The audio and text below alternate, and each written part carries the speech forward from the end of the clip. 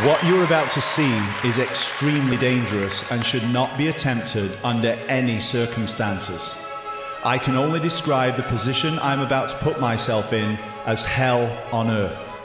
If you thought my first audition was dangerous, you've seen nothing yet. I am being locked into a solid steel straitjacket secured with padlocks. The jacket will be clamped shut around my chest. That alone makes it difficult to breathe. A clear box will then be placed over my head and secured around my neck with 2 more padlocks. Once the solid steel bar is in place, it clamps the box to my neck, meaning there is only one way out. 2 chains will then be wrapped around my body and secured to my wrists with regulation handcuffs.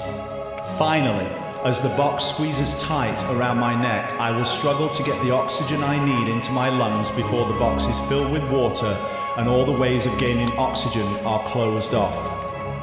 I will use a single lockpick to make my escape.